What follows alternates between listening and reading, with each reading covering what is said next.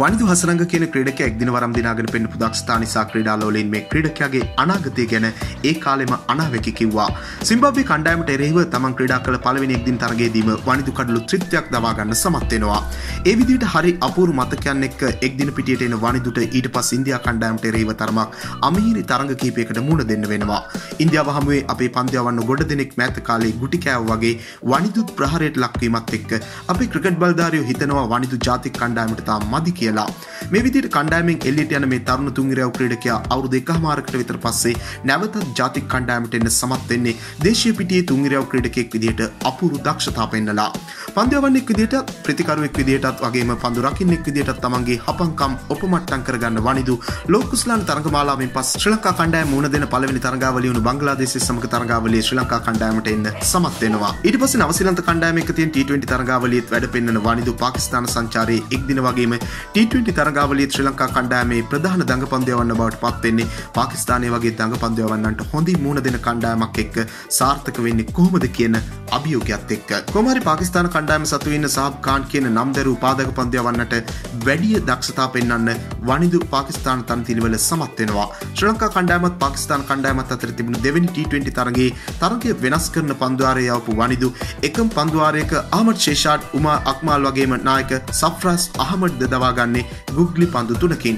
මේ විදිහට හපංකම් පෙන්වන වනිදු තරගයෙන් පස්සේ මාධ්‍යයක අදහස් දැක්වීමේදී කියන්නේ තමන් හැම වෙලාවෙම කඩළු අතරේ පන්දු යවන්න උනන්දු වෙනවා කියලා. තරගාවලියේ මගින් වෙන්න ඕන දේ කරා කියන සතුට තියෙනවා. පවර් ප්ලේ අවස්ථාවෙත් මම පන්දු යවුවා. අවශ්‍ය වෙලාවල් වල කඩළු අරගෙන දෙන්නත් පුළුවන් වුණා.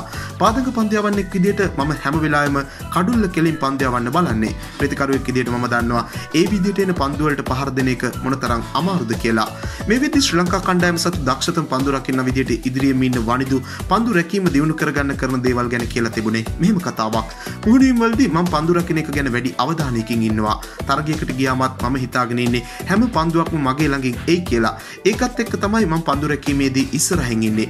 දේශීය තරගවල ප්‍රතිකරුවෙක් විදිහට ඉහළ දක්ෂතා තියෙන වනිදු මේ වෙද්දි පළමු පෙළ ශතක 3ක් එක්ක ප්‍රතිකරණ සාමාන්‍ය 46ක රඳවා ගන්න සමත් වෙලා තියෙනවා. වගේම ලිස්ට් ඒ තරගවලත් අර්ධ ශතක 8ක් ලබා ගන්න සමත් වෙලා තියෙනවා. මේ විදිහට ඉහළ හැකියාවක් තියෙන ප්‍රතිකරුවෙක් වුණත් ජාතික කණ්ඩායමේ සෙල්ලම් කරද්දී වනිදු පසුපෙළ ක්‍රීඩකයෙක්. හැබැයි එන තැන ගැන හිතන්නේ නැතුව තමන්ගෙන් වෙන්න ඕන දේ ගැන හිතලා සෙල්ලම් කරන එක තමයි වනිදුගේ අරමුණ වෙලා තියෙන්නේ. ප්‍රතිකරුවෙක් විදිහට මගේ හැකියාවල් තව දියුණු කරගන්න ඕන. මොකද මට අන්තිම පන්දුවාර කිහිපයට තමයි පිටියට එන්න ලැබෙන්නේ. ගොඩක් වෙලාවට මේ පන්දුවාරය යවන්නේ ලෝකේ ඉන්න හොඳම පන්දු යවන්නෝ. ඉතින් යාලට මුහුණ දෙන්න මගේ ප්‍රතිකරණය තව දියුණු කරගන්න ඕන කියලා මම හිතනවා. මෙවැනි වීඩියෝ දිනපතා බලන්න අපත් සමග එකතු වෙන්න. ඔබ තවමත් අපේ channel එක subscribe කරලා නැත්නම් දැන්ම අපි subscribe කරන්නත් ක්‍රිකට් වලට කැමති ඔබේ යාළුවෙකුට බලන්න මේ වීඩියෝ එක share කරන්නත් අමතක කරන්න එපා. ක්‍රිකට් පිටියේ නැවුම් දෙස් අපිට තවත් අලුත් වීඩියෝකින් හමු වෙනතුරු ක්‍රිකට් ලංකාවෙතින් ඔයාට සුබ දවසක්.